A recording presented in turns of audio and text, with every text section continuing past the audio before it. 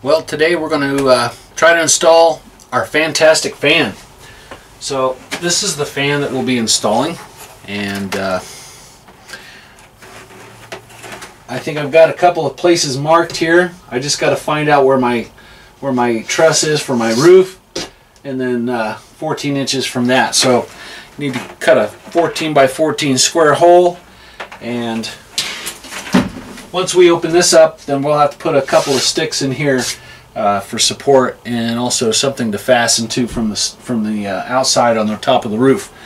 So I'm going to go ahead and get this marked off, find out where I need my line back here, get everything marked and then taped off, and then we'll cut this section out, get our insulation out, and then we'll figure out how we need to run our sticks in here.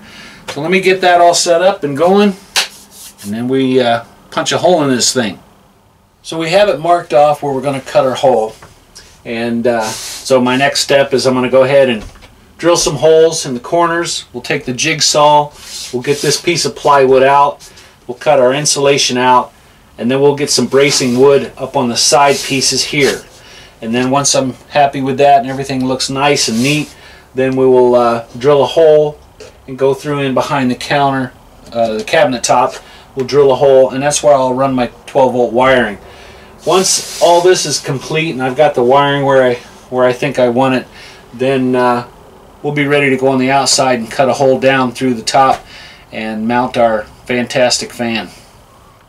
Alright, so this is what we have so far. We do have the hole cut within our ceiling here, and I did my best to chunk out some insulation on the sides, and getting ready to install.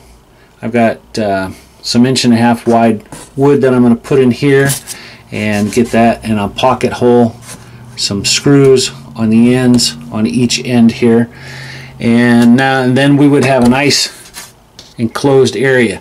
And then we'll probably just take a router real quick and clean up the edge, and then we probably would be ready to cut the hole on the outside and get the vent installed. I think before I do that though, I need to drill a hole through here to run a wire behind my cabinet. So once I get that and I can fish some wires through, then we can knock a hole through the roof. So because I didn't anticipate putting a fan in the ceiling, I didn't have it framed in for one. So what I would recommend is, even if you don't think you'll ever put one in, go ahead and frame it for one anyway. That'll save you a little time. So for the sides here, to make sure that I've got some meat to bite into when I go to fasten everything down, I have my sticks made. They're 1.5 inch by 2 inch, and I have pocket hole drilled my ends here, which I'm installing at this point now. So I'll go ahead and get this installed, and then I'll give you a shot once it's nice and cleaned up. I'll take a router and make sure that all the edges are nice and pretty like, and then I think we're ready to go on the outside. Alright, so we have the hole cleaned out. We marked where we were going to jig out our hole, and then cleaned out the foam insulation on the sides here, and then I added an extra board here on the front, so we've got a nice 1.5 inch bite. I put 1.5 inch on the side by 2 inch here on both sides, and we're back, so we've got 14 inches in distance here, 14 here. So I think what I'm going to do is, to clean it up, is I'm going to run a router around this edge real quick, clean that up so I've got a nice I like it to look nice. I mean, it's probably good to go the way it is. Nobody will ever see it, but I know it's there, so I'm going to clean that up, and then go ahead and punch a hole here, try to fish through our wires. Once that's set, then we're ready to cut a hole in the top, and what I'll do is I'll take a drill bit right here on this corner. We'll drill through the roof on each corner, and then when we get on the top of the roof, we'll connect the dots, trim our rubber roofing, and then we will take a router and actually trim that out nice and pretty like. and then we can drop our fan in. So it's coming along. Awesome. So here it is, nice and cleaned up. So we are ready to knock a hole for our wiring, and then punch a hole for our vent in the ceiling. So we'll see what tomorrow brings. I think it's supposed to rain, but if I can get up early enough, we might be able to install this bad boy. So alright, so we're looking good, and yeah, I think that's working out really well. Okay, so it's the next morning actually, and it is about 7 o'clock in the morning. I have about a good hour before I think the rain is going to start. So what I want to do before the rain starts is go ahead and install the fan in the ceiling. So right now we're going to get ready. We're going to punch 4 holes in the corners here. We'll go on top, we'll trim out our rubber roofing, and then we'll clean everything up, lay down our butyl tape, put the fan in place, get it fastened down, and throw some lap sealant around it and get our cover on, and we'll call that good. Then we'll come in and worry about running our wiring. And because of the rain that's about ready to come, I think it's supposed to last pretty much all week. Well, I want to make sure and get the fan in, then I can worry about the wiring later. So without any further ado, let's get on the roof. Alright, so we're going to go ahead and punch in our 4 holes on the corner here, straight up.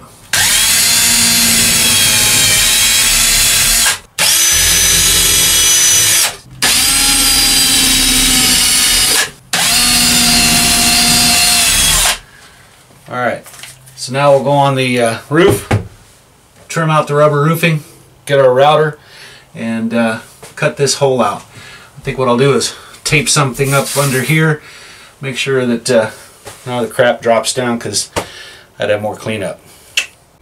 So there we go. We have the inside here covered, so when I'm routering, I don't get all that yucky dust and everything down inside. So let's get on the roof. So we have our 4 holes. Now what I'm going to do is lay a straight edge on here. We'll go ahead and trim our rubber roofing back to these holes, peel this off, get our router, and go ahead and cut this out and get ready to install the fan.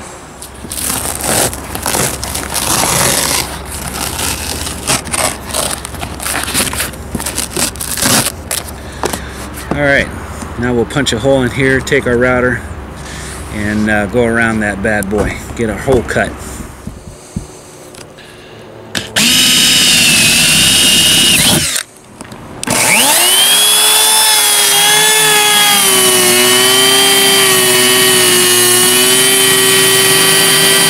Okay, so with everything trimmed up nice and neat, and we've got our butyl tape around our edge, now we're ready to set the fan in place, and we'll get that securely fastened, and then probably do a little bit of lap sealant and put our vent cover on, and I think that will complete at least the installation of the fan on the roof.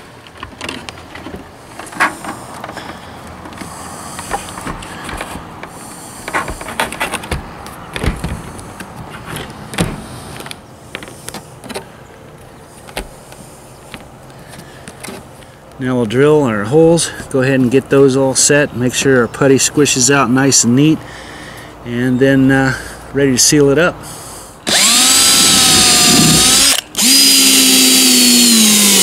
So we got some good oozing coming out. So what we'll do is we'll trim up around that, and then we'll get ready for some lap sealant. So I still have 2 or 4 brackets that I need to put, 2 on each side for our hood, and then we'll be done. Now that we got everything on, what we're going to do is remove these 4 screws, 2 on each side, put our lap sealant around, and then install our brackets for our cover, and reinstall and put some lap sealant over that, and put our cover on.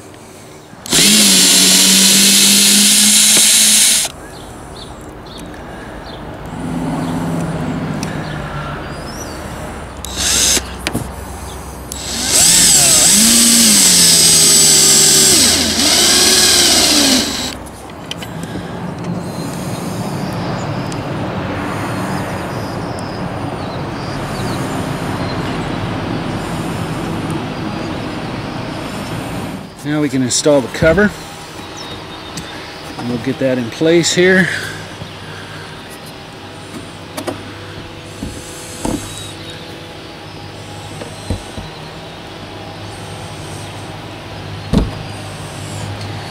Just like so. And we put our washer on top, and then we can put our clips in.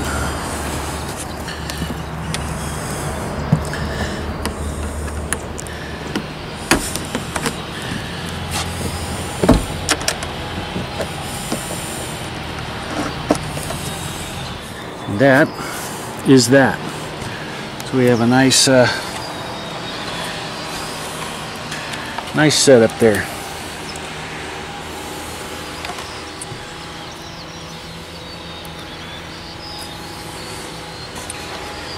Voila. Now I think it can rain.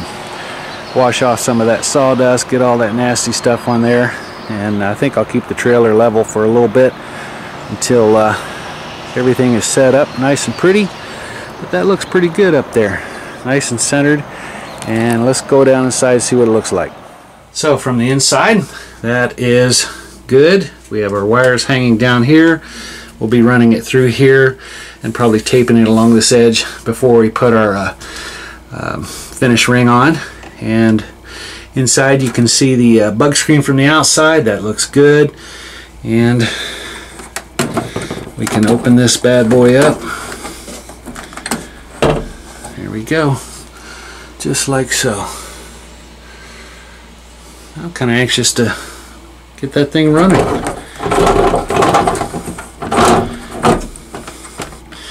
Nice and sealed. So I think we'll call that good for this video. What did we get accomplished? We marked everything out. We made our lines where we're going to cut our hole, taped everything off, drilled a couple pilot holes, took a jigsaw and cut the hole out. Added a couple of pieces of wood here on the side so we can fasten everything down. Cleaned everything up, go on the outside, trimmed out our rubber piece, drilled a hole, routed that out, and butyl tape, put down our fan and tighten everything down, and then come back and laid some lap sealant. Popped out a couple screws, put our brackets on for our cover, put those in place, lap sealant over the screws, and secured our cover. So we got all that done. All that's left now is the wiring. So that's going to take a little time because I got to run some more wiring and make sure everything works fine. But we do have the fan installed and it looks good, and I'm happy with that. So thanks for watching, and I hope you stay tuned for the next time when we get together. We'll test this fan out and see how well it pulls some air. Stay tuned.